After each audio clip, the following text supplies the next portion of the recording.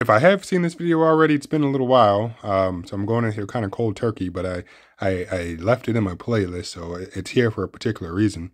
Um, Normally I'll ramble on a little longer than I choose to, but since I don't remember exactly what was going on in this one, let's just go ahead and get after it. To see if it's worth it to get an M2, we have some information that pretty much confirms it. For those of you waiting to see if it's worth it to get an M2, we have some information that pretty much confirms it. Because yes, if you thought the M1 series was powerful, wait till you hear what the new MacBook Pro did to the Mac Pro. Evan Blass just shared everything you need to know about the Pixel 6a since, Google just doesn't do it for it. And we have even more leaks on future Macs and iPads from a very trusted source. I'm Jaime Rivera. Happy Friday for everyone. And I'm just seriously hoping that we don't hear more BS on the news and can actually enjoy the damn weekend. This is Pocket Out Daily.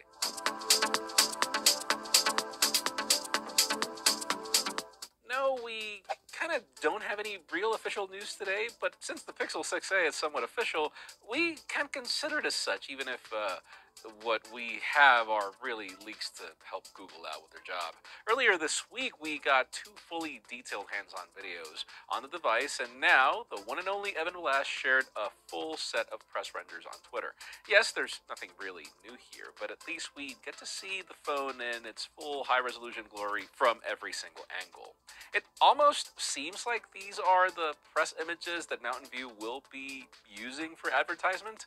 On a more interesting note, though, Evan also shared a full and detailed spec list for the phone, revealing stuff that we hadn't really heard yet. We can expect the 6A to come with a 4306 milliamp hour battery, 6 gigs of LPDDR5 RAM, 128 gigs of UFS 3.1 storage, and support for 4K video at up to 60 frames per second.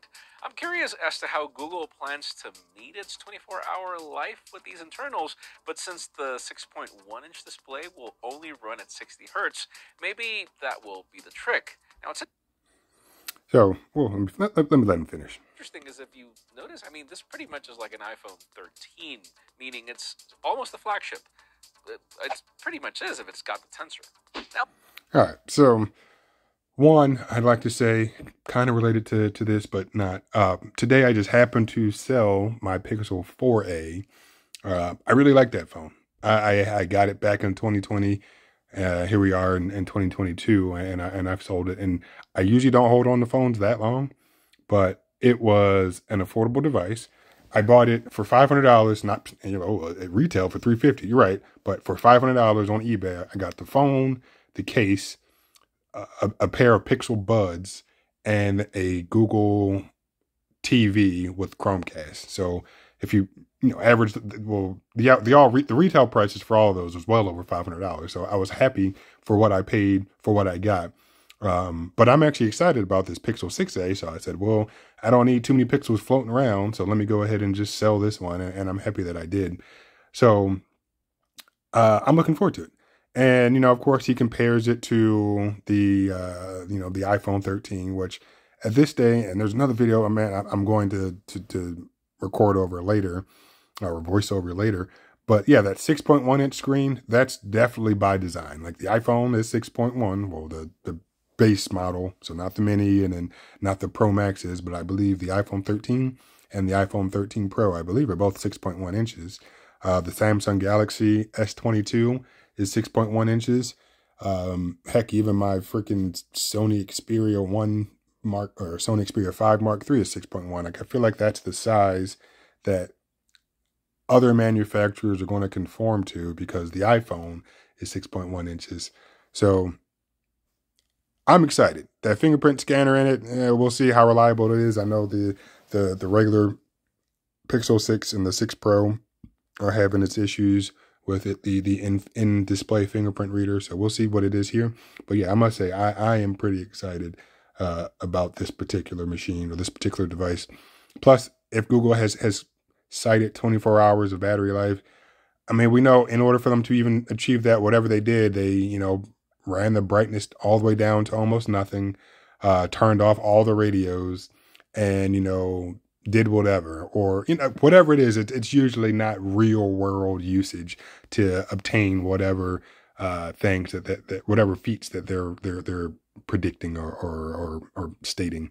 So we'll see if anybody's ever actually able to reproduce a 24-hour battery for that Pixel 6a. Let's talk about Motorola as well. I mean, they're still working on their upcoming Razr, and the difference is that this time I'm actually excited. And here's why. I mean, according to a new report, this third generation Razr will be a high-end phone with flagship specifications and all while offering a lower price tag than the previous generation. Sounds like a Z Flip 3, but then we can expect it to start at 1149 in euros, and that means a 250 euro cheaper price tag than the Razr 5G, and it's safe to assume that it'll be that same amount in US dollars. I know, it's still not Z Flip territory, but with the leak specifications for this year, I mean, I'm not necessarily mad. I mean, Motorola's new clamshell will reportedly bring the Qualcomm Snapdragon 8 Plus Gen 1 with up to 12 gigs of RAM, paired with up to 512 gigs of storage options. Previous rumors also showed that it could have a 6.7-inch Full HD Plus AMOLED display with 120Hz refresh rate.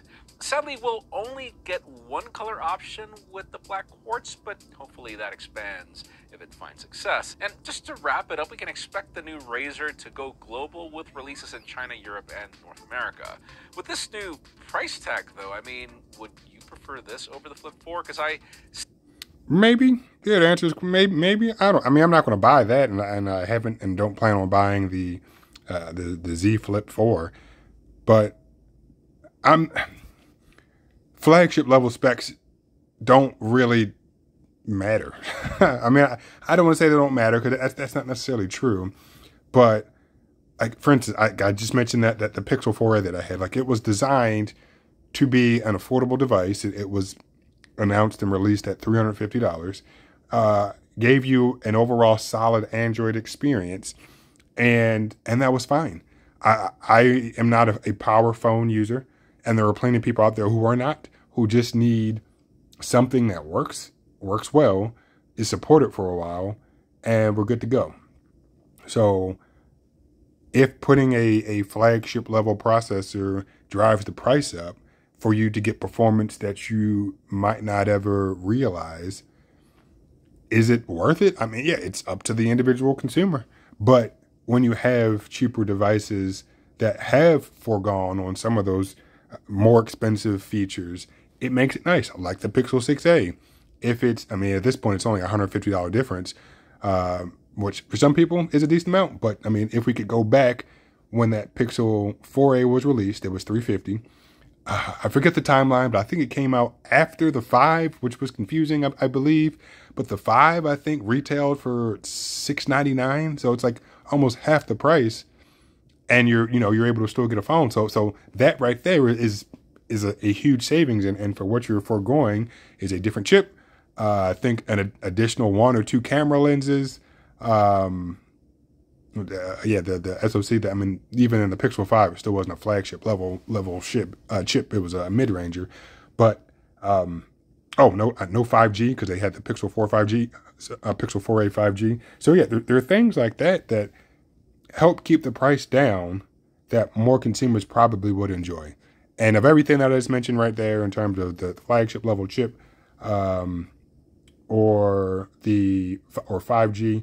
5G, in my opinion, sometimes like it can just go. I mean, of course, that's going to be the natural progression, but when it's affordable enough to not impact the cost of the phone, then that's when I'd be like, hey, I'm all on board for it. But I mean, it's abundantly clear that when you put 5G radios in these phones, prices go up.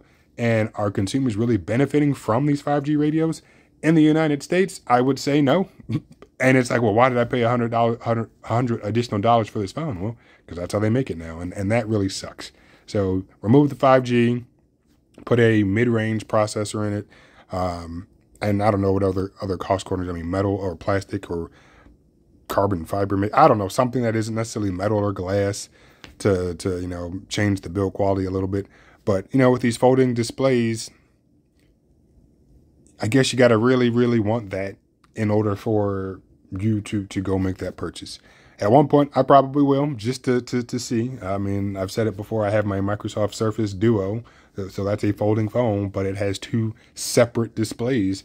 So it's not concerned about the technology of a true folding display. So, and I also bought it used. I forget I think the brand new retail price of that thing was like 13 or $1,400, and I think I paid $350 for it used. So yeah, it's buying used. I'm just rambling now, but mainly because this wasn't a video that I had too much to say. But I figured, hey, practice helps.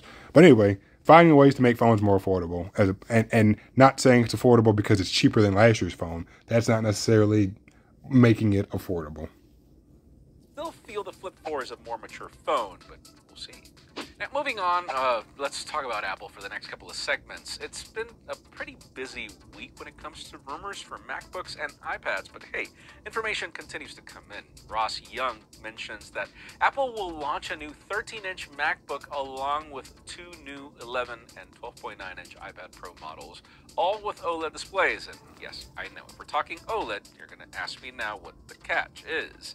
Well, apparently these will launch until 2024. He also said that the laptop is expected to be a new MacBook Air, but also stated that it possibly will have a different branding. Maybe the base MacBook is finally making a comeback, and that's... And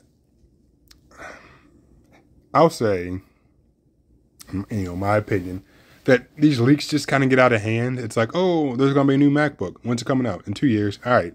Thanks, I guess. I mean, and Apple products are definitely the ones I feel get the most leaks, or they're not even leaks because we don't know if they're true, but the mostly predicted products. But yeah, you're telling me a MacBook is going to come out in 2 years? I don't think I could care less. I mean, I'm watching this video, so I care some. I'm even commenting on the video, so I care some. But yeah, thanks for letting me know that an OLED Mac is coming out in 2 years. And I think that was the catch, that it was not coming out later this year in 2022. But yeah, I feel like these leaks definitely just have gotten out of hand, where somebody will say something and people will run with it. And there are some reputable leakers. But even then, is it really doing us any favors? I don't know. I mean, if you're anxious about new products, cool. But then I will say it definitely does take away from some of the reveal when the products actually do get announced. So, am I going to stop watching? No, I'm not. But, I will say, yeah, the number of leaks that have come about definitely have gone up substantially, and some of them are accurate, some of them aren't. And then, yeah, when the products are released or officially announced, it's more of a, hey, well, who got the majority of the leaks right, So it is what it is. Probably the reason why I became interested in this. Young also mentioned that the OLED displays in all three devices will adopt a two-stack tandem structure, allowing for more brightness and less power consumption. All of these devices will also adopt LTPO display technology for ProMotion capabilities, but these would be able to drop to 1 Hz instead of just 10. So for anyone waiting for an OLED Mac or iPad, it seems there's still a bit of wait, but that also means you could probably buy the current ones safely and then just try to trade those in or resell them. And so I don't have access to, I don't have a 20 Hz display for my iPhone. I have an iPhone 12 mini. I think the 12 Pros have the dynamic refresh rates, I think. Definitely the 13s, but I think maybe the 12s. I don't know. But I do have a Samsung Galaxy S22 and an S22 Plus. And both of those have those variable refresh rates. And I'm sure Apple has implemented it however they do. And that's cool. And one day maybe I'll, be able to experience whatever it is. But I will say it's good for battery life if you're staring at static images a lot, which a lot of people do. They'll scroll a little bit and stop and read and do whatever. But from my experience with these S22s, the screen's refresh rate is dependent on what the user is doing with the phone, not what is happening on the phone screen. So case in point, when I am scrolling, and you can, with these Android devices, you can say, hey, just display the refresh rate on the screen.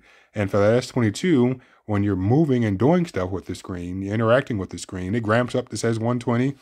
And then when you're not doing anything, it ramps all the way down to 24. And sometimes 60 will pop up. I think like sometimes when I pull down the notification shade, sometimes 60 would pop up.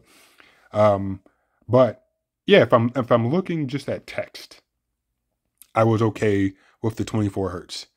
But I was watching some movies on my phone on the Samsung Galaxies, and they were Blu-ray rips, so there might have been something different compared to if I were just watching something on Netflix. So I do not have that experience. I did not take the time, excuse me, to watch anything on Netflix. But I am watching this YouTube video right now, and like it's paused right now. And of course, when it's playing, it's probably displaying at 24 hertz.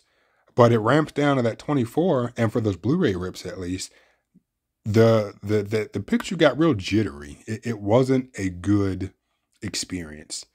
So my concern would be, well, if I have a MacBook, which at some point that same technology will find its way into the iPhone, but if I have a MacBook and I'm watching video and I'm not interacting with the screen, does that ramp down to whatever its lowest capabilities are, or does it know to maybe stay at 24 or maybe 60? But if you're just looking at text, does it go down to 1? Because with the watch, that has that technology. And yeah, if you're just, looking at the time, most of the clock on your wrist is going to be static. You have, maybe a second hand or maybe the seconds, numerically going up. But for the most part, that's a static image. So that's fine. I'm curious to see how the display on a MacBook will handle static images and how it will handle dynamic or moving images without you interacting with it. Because 1 hertz for it's not going to be a good experience. So I'll be curious to see how that unfolds. And I guess whatever's happening on the latest iPhones probably is it, but I don't know if it ramps down to 1 hertz. So yeah, and of course Apple does things, how are they going to do it? But yeah, I'm just curious to see if it truly does ramp down to 1 hertz or 1 hertz. Maybe it still hurts even if it's just a singular one. What's that going to look like while you're trying to watch video? Finally, for the hottest news today, let's stick to Apple and some interesting information about the new 13-inch M2 MacBook Pro that was just revealed and launched pretty much right now. Yes, I am not telling you to buy one because that design is about as ancient as it gets, but it does help us understand just how far ahead the M2 chip is. Just as a word of warning, if you ever bought a 2019 Mac Pro, this segment is going to upset you. I mean, Geekbench shows that the new 13-inch MacBook Pro, that $1,300 laptop, achieved multi-core scores of 8,928, while the base Mac Pro configuration with the 8-core Intel Xeon processor has an average multi-score of 8,027. That's right. The $1,300 13-inch MacBook Pro is 11% faster in multi-core performance than the $6,000 base Mac Pro. The only way to get more power out of an Intel Mac is if you go for the configuration that costs $7,000. And here's the thing, we've seen what the M1 is capable of with the Pro, the Max, the Ultra variants, heck, even the base model. But if the base model of the M2 is already beating a device that's nearly 4 times more expensive and still on sale, I cannot wait for the M2 Pro variants and what those will do. But in today's question, let us know, have you already gotten an M1 MacBook, or? Yeah, so honestly, I'm surprised that is the news for today. That's not a shocker. Did I know that the base model M2 MacBook Pro outperforms the base Mac Pro that came out almost 3 years ago? No, I didn't know that, but it's not surprising. For everything dealing with the M1, whether it was the regular M1 or the Pros, the Maxes, the Ultras, whatever the naming structures are for those things, it's not a shock. So great for letting us know. But then I can imagine though that if somebody did purchase this Mac Pro and they're now looking to upgrade, they're probably not just going to buy a MacBook Pro to say, well, I'm just going to, no, they're going to wait for their, the equivalent Apple Silicon Mac Pro to come out, or maybe they went ahead and purchased a Mac Studio, or even one of the 13 or 14 or 16 inch MacBook Pros that, you know, have the M1 Ultra or Max or whatever they're called, M1 Pros. So yeah, is it surprising? No.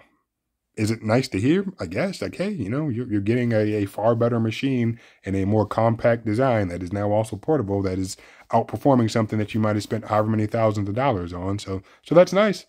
But yeah, their target demographics are just separate people. So yeah, the people might be pissed, but they're like, well, it happens. Or maybe they're still just like, yeah, well, I need an Intel machine to do something. So I don't know. But yeah, for that to be the hypest thing of the day, I feel like was a pretty big miss. But I'm gonna let him go ahead and finish, and I think he's just asking some questions and then talking about subscribing and stuff. So yeah, subscribe to his channel if you haven't already done so. Is this making you consider one? Because, listen, I was one of the naysayers. If you go watch my videos on the M1s, I was like, yeah, I thought that these things, I had to review them. I didn't really care. But then I did an export against my $5,000 16-inch MacBook Pro at the time, and I stopped using that computer for that 13-inch MacBook Pro in the M1 variation that is now an M2 for the same money. Again, I'm not recommending you buy it, but oh my... Yeah, but see, even then, that's kind of an equal comparison. I had two different laptops, an older one and a new one, and I stopped using my older laptop to start using this newer laptop. Versus, hey, I have this workhorse desktop. Yeah, the new laptops outperform it. But yeah, I don't know if somebody's going to say, well, I'm going to go buy this 13-inch MacBook Air, or sorry, 13-inch MacBook Pro to replace my Mac Pro. I'm not saying it's not going to happen, and I am with him 100%. I wouldn't recommend buying this M2 MacBook, 13-inch MacBook Pro either, but it's available, and if you need it, cool. And as of last week, I think they were sold out. Like pre-order started, and you know they definitely sold out pretty quick if you needed anything more than just the base configuration. And even that, I think, is probably a pretty substantial wait time. But a lot of that has to do with supply chain issues right now, so not necessarily reflecting the popularity of the machine. But yeah, it's a performant thing, but the physical design of the machine is dated. And if you have the option of getting just the M2 MacBook Air, which is only $100 cheaper now, it used to be the price difference used to be greater. Or if you want to spend a little more money and get a 14 or 16-inch MacBook Pro, you're getting, you know, the updated design, a better screen. Of course, the base models of those come with higher amounts of RAM and storage. But it's the M1 Pro or Ultra or whatever, or Max, and not the M2. So you definitely have some decisions to make. But yeah, I think everybody's in agreement that buying a 13-inch MacBook Pro is a decision that you should not be making.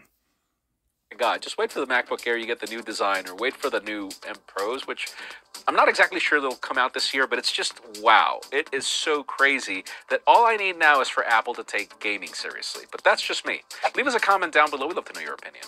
Friends, again, if you want to get the news earlier, follow us on PocketOut.com and subscribe to our channel for more videos like this one. You can also follow us on social medias. Our extended coverage happens on Instagram, and follow me on my personal handles to see me. I really don't even want to read the news lately. And the last thing he mentioned, which I am not a gamer at all, so I don't know. But I mean, I kind of thought that, you know, the whole gaming thing, part of it used to be like, hey, Apple doesn't really care about gaming.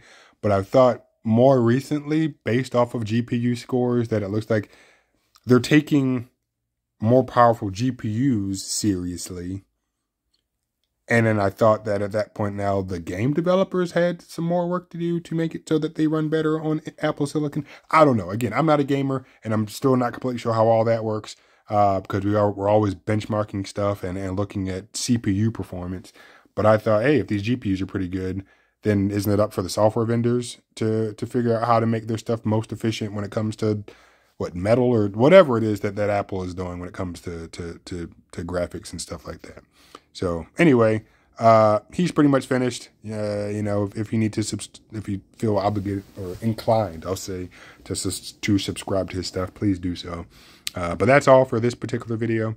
Yeah, not too much news, but you know, 6A. Yeah, I'm looking forward to that one.